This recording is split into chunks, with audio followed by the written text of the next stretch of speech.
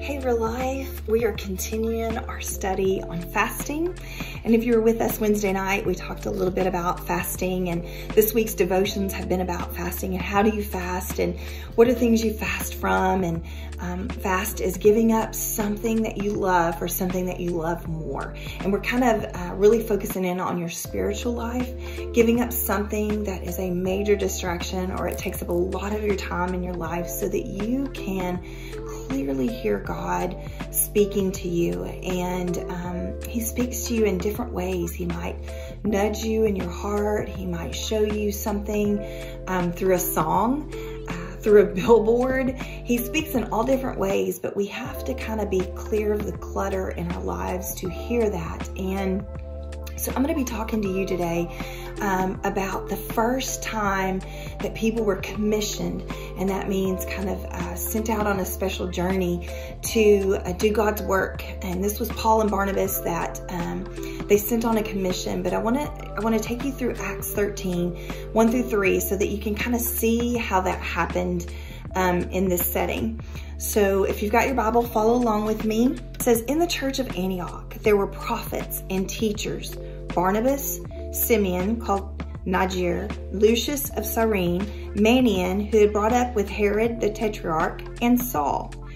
While they were worshiping the Lord and fasting, the Holy Spirit said, set apart for me Barnabas and Saul for the work to which I have called them. So after they had prayed and fasted, they placed their hands on them and sent them off. They heard this word from the Lord because they were worshiping and fasting in that moment. So they were clearing out the clutter in their lives so they could hear clearly what the Lord was speaking to them. And they said, send off Barnabas and Saul for this work I'm calling them to do. So they heard that calling. And then the second thing they did was, it said, after they fasted and prayed, then they placed their hands upon them and sent them off. Oftentimes when someone is getting ready to go do the Lord's work, people will gather around like a missionary team. Before the Real Life team went to China, the youth gathered around them and laid their hands upon them and prayed for them, prayed for their safety and their journey and God's work that they did. That's kind of how you commission a team. It's kind of like, we're here, we're praying for you, we're supporting you, that you're called to go do something. And we're not all called to do the same thing. That's what I love. Look at all these people that were getting together to worship and pray. They were all different people. They weren't the same people, and they were all gathered around for the same purpose. And that's to pray and worship and seek out the Lord's wisdom. So you may be called to different things, but we want to support each other in what we're called in. But first of all, to know what you're called in and what your purpose is, what do you need to fast from? What do you need to get out of your life that's consuming the time in your life so that you can hear what God is calling you for, what your purpose is?